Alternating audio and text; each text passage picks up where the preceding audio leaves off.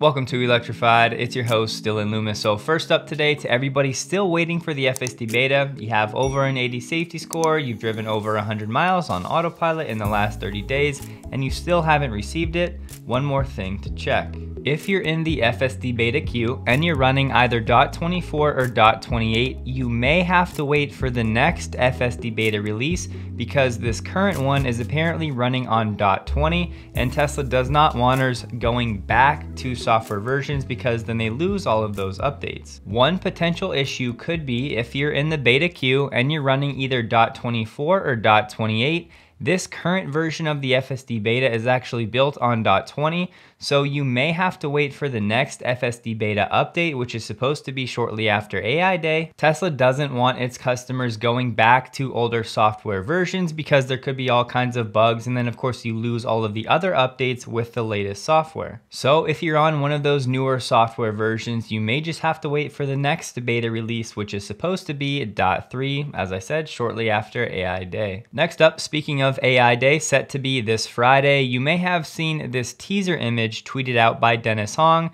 There's actually more to that story and more in this picture than you may have thought. This teaser image was originally tweeted by Dennis Hong, who, if you go to his bio, he's a professor, but he's also the director of Romola. If you go back to Tesla's AI Day #1, you may recall this. Romola director, Dennis Hong, hints at possible involvement with Tesla's upcoming AI Day. Dennis was also the individual that originally tweeted out this image that became, once again, the teaser and the invite for Tesla's AI Day #1. He could not share any more detail as he was under an NDA, but it's pretty clear that he is involved with Tesla's AI team in some way, shape, or form. And back to the image in the background, of course you see things like the hands that we've seen on Twitter and other places for AI Day. We have part of the AI Day invite here, the Tesla logo, the word cyber, we have the dojo stack up here, but there's one thing that may be going overlooked. If we come all the way over to the left and zoom in on this railing, you'll see this one lone red marble right on the railing. Now, I have no idea what this could mean. It could absolutely be nothing, but the fact that it's there in the first place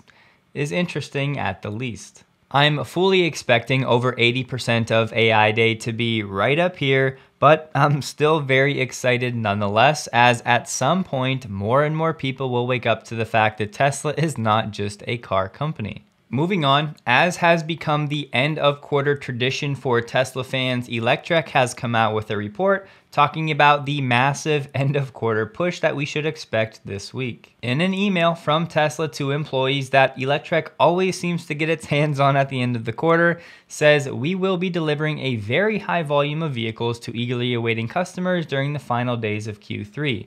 To help ensure we can delight as many customers as possible, the delivery team is requesting additional support with key delivery execution tasks. And here are some of those specific tasks. Now, we've talked about this many times in the past. Yes, Tesla wants to end these end of quarter pushes and these delivery waves, but clearly they're not there just yet. The latest publicly available estimate from Troy TSLAQ was as of September 14th, and he was at 366,000. His next update will be the last day of the quarter, September 30th. He's also a great follow on Patreon. If you don't, I will link his Patreon below. But just to give you an expectation, Tesla should release their results on Sunday the 2nd. For the last 10 quarters, as Troy pointed out, Tesla has released their quarterly results on the 2nd of the month. Either way, quarter 3 should be another record for Tesla, as previously the high watermark was quarter 1 of this year when Tesla delivered 310,000 vehicles. And if Tesla does indeed deliver 365,000, orange is an estimate, for quarter 3, that would mean to hit 1.5 million for this year, Tesla would need to deliver 570,000 in Q4, which, yes, is a huge number. On that note, we have this report from Reuters saying that Giga Shanghai is only going to be operating around 93% of the factory capacity for the remainder of 2022. Now, the article and the sources did not give a reason for this, so of course a lot of people are speculating and maybe falsely assuming that this is a demand problem for Tesla. My first pushback to that would be there's still a ton of demand in the European market. There's long wait times and a big order backlog. So in theory, Tesla should be able to operate at 100% capacity at Giga Shanghai. And even if the demand right now for that level of production isn't there in the local Chinese market, Tesla should still be able to export that extra production to the European market, which would lead me to speculate that this could be a little bit more supply chain and parts driven, but once again, just my thoughts. Two more things. We know after the upgrades, Tesla can produce 22,000 vehicles out of Giga Shanghai per week. Now at 93%, that means Tesla will only be producing around 20,500 units per week, made up of 13,000 Model Ys and 7,500 Model 3s. And further in pink, we just talked about this yesterday when it comes to Tesla's market share of the battery electric vehicle space. It's only going to come down from here as more competition comes into that space. Reuters is somewhat making it look like Tesla's demand in China is weaker relative to the overall new energy vehicle market. They said Tesla's China sales jumped nearly 60% in the first 8 months of this year, saying that's much weaker than the overall market for new energy vehicles over the same time, which saw sales more than double. So again, just remember, much of this overall doubling in the NEV market has been driven by a lot of new entrants coming into the Chinese NEV space. And secondarily, Tesla was shut down for those production upgrades. They've had all kinds of issues this year. So part of this discrepancy can also be attributed to Tesla's factory being shut down in Shanghai for some time. Point being, nothing to be concerned about right now. Next up, a week or two ago, we reported that the US Department of Transportation had approved 35 of 50 states when it comes to how they will spend this upcoming federal money to roll out more EV chargers. Well, fast forward to today, and that number has gone up to 50 states being approved. You may recall the pool of funds available is $5 billion over the next 5 years. So right now, the first tranche has become unlocked or available to the tune of about $1.5 billion for all of the 50 states. The Department of Transportation has laid out some guidelines, not strict rules, for how they would like to see the states use this money. They should be for DC fast chargers. All of the stations should have at least 4 ports capable of charging 4 EVs at the same time. They should install EV charging infrastructure every 50 miles or 80 kilometers along interstate highways to also be located within 1 mile of the highway. These federal funds should cover around 80% of the installation costs, with the remaining 20% being covered by private or state money. From a separate AP News article, they said by year's end, drivers could start seeing expansions and upgrades to existing highway EV stations in states like California, Colorado, Florida, and PA. But construction of new EV charging locations could begin by next spring. One other thing to note, several states have expressed concern that they would not be able to acquire charging stations that meet the American-made provisions. It may delay implementation by several years, this coming from some people in New Jersey. Here we have a report from Drive Tesla Canada where we have 2 Tesla officials low-key pumping up its used car business that most investors are still sleeping on. These Tesla officials said the used car business is one of the company's fastest growing verticals and larger than some publicly traded used car sellers. In a job posting for a used car position at Tesla, they said it's a fast-paced, high-impact role in one of the company's fastest growing verticals.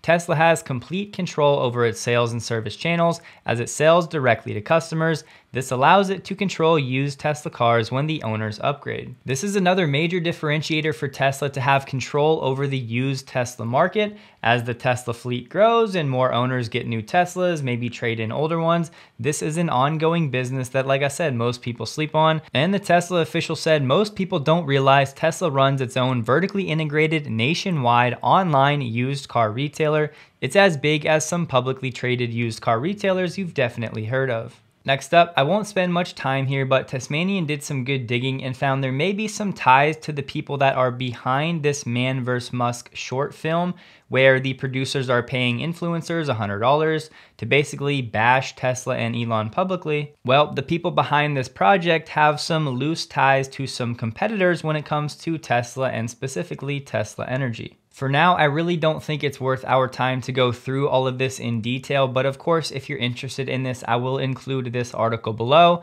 Again, I just wanted everybody to be aware that this was going on, generally speaking. I'll also include this Reddit thread below where there's some more detail. And finally, I'll be the first person to tell you, do not judge a book by its cover, but I did find this video with Jordan Skop, one of the producers behind this whole short film. This will also be linked below if interested. Next up, from some sources, we get an update on Tesla's 4680 production when it comes to both Cato Road, the pilot line, and what's going on at Giga, Texas. So at Cato Road, Tesla has now hit a run rate of over 100,000 4680 cells per day. Doing the math, 100,000 4680 cells divided by 828 cells that are going into each structural pack, that would be enough for 120 cars per day. If we assume capacity level production, meaning 7 days of production a week, that would be enough for 840 structural packs per week just from Cato Road. Going back to Tesla's Q2 call this year, you may remember Drew Baglino said, "We expect to ramp total 4680 production to exceed 1,000 per week by the end of the year." When he said 1,000 per week, he meant 1,000 packs per week. So 1,000 packs times 828 cells is 828,000 cells per week. Coming back to today, the latest run rate out of Cato Road would be around 700,000 cells per week. And remember, Tesla has all of Q4 to hit that 828 cell per week figure out of Cato Road. So based on what I'm hearing and this data, I would say that Tesla's 4680 progress at Cato Road is coming along pretty nicely. And further, some exciting news for 4680s out of Giga, Texas. They're now officially producing 4680s locally on site at Giga Austin. Yes, super low volume at the moment. They may not yet be sellable or being put into Model Ys yet, but that should be around the corner. They're producing around 10,000 cells per day, which would be enough for around 12 cars per day just from Giga Austin. And they're continuing commissioning, and yes, progress is being made. That's important because, again, going back to the Q2 call, we learned that Tesla is aiming for Giga Texas to exceed the weekly output of the Cato Road pilot line by the end of this year. Now, granted, this was before some of the challenges that we had learned about. And yes, Tesla would have to 10x the production coming out of Giga Austin to even be on par with Cato Road, and that's if Cato Road stands still, which seems very unlikely. So the bar is very high, but we'll track this throughout the remainder of Q3 and Q4. And it's worth noting that in about 1 quarter, the duration of Q3, Tesla went from basically producing 0 4680s specifically at Giga Austin to now producing around 10,000 4680s per day. So they went from 0 to 10,000 a day in roughly a quarter. So can they go from 10,000 a day to 100,000 a day in a quarter? We'll see. Here we have Hertz teaming up with BP Pulse, BP's charging subsidiary, to roll out more EV chargers. Some will be for the public and some of course will be for Hertz to maintain its fleet when it needs to charge vehicles for customers. They didn't provide any detail on what this split would look like between how many Hertz will use to charge its own fleet versus how many will be open and available to the public. BP Pulse is saying that these chargers for Hertz are going to come with special software to help Hertz manage charging its fleet. As we know, electricity prices can fluctuate given the time of day and the demand, so this software should help Hertz charge at the optimal time. And separately, Hertz has said that over 25,000 Uber drivers have already rented Teslas to use as their vehicle to operate its Uber service. Next up, what we have here is Toyota effectively being peer pressured by different pension funds and investment managers and some of the public in saying that the way it's been handling comments about the EV transition have been subpar and investors don't like how they've handled the situation. This is really good. Check this out. Mr. Toyota has been trying to understand why some investors and environmental groups remain unconvinced about the company's electrification strategy. He's assigned an advisor to ask influential people in the auto industry in the US and Europe for their views on Toyota's EV efforts and learn why it isn't getting the credit other automakers have. If you've been watching the channel for some time, you know there's a lot more where this came from, and the question becomes, I mean, how obtuse can these executives be? An overseer of New York City's pension funds have said that these conversations basically about Toyota's EV reputation, they said dialogues have been constructive, but there's been nothing to hang your hat on in terms of them changing their behavior. He said, if we're measuring companies by their actions, we've gotten more of a response from GM and Ford. So if all of a sudden now we see Toyota become publicly very pro-EV in word, as always, don't watch what they say, but let's watch what they do. It looks like Toyota's executives need public relations specialists to now tell them to, hey guys, you need to be more positive about the EV movement, or you're going to lose investor money. Moving on, we talked about this late last year, but now it seems to have become official. VW subsidiary PowerCo, the one focusing on batteries for electric vehicles, has indeed teamed up with Umicore to focus on the European market, and eventually they should have enough capacity to build 2.2 million EVs per year, but this could be a decade out. And remember, much like Tesla, VW is multi-sourcing, so this is not the only source for VW when it comes to batteries for EVs. The partnership aims for 160 gigawatt hours of cell capacity per year by 2030, which is enough to power around 2.2 million EVs. PowerCo and Umicore plan for an equal 50-50 partnership between investments, costs, and profits,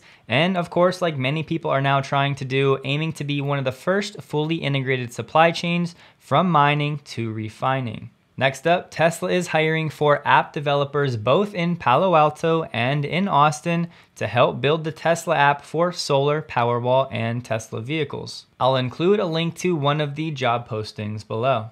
Next up, I know many people have fallen off the ARK Invest bandwagon as everybody has a very short-term mindset and they want results right now, year over year, but technology funds are just not going to work like that, especially in this macro environment. Full disclosure, I am personally not invested at all in any ARK funds, although I'm a supporter of Cathie Wood and ARK for the research they do and making it public. That said, ARK Invest has launched a new venture capital fund, so if you have just $500, you'll be eligible for this fund. 70% will be invested into private firms and 30% public companies, of course, focused on technologically enabled innovation. Fund is available to individual investors initially through the investing app Titan. Here we have Sawyer sharing a pretty cool satellite image of Giga Austin, and from way up in the sky, you can start to read the word Tesla. Remember, the rest of this roof should be filled out with solar panels, and the white space will of course be the word Tesla. So that will do it for today. Hope you guys have a wonderful day. Please like the video if you did.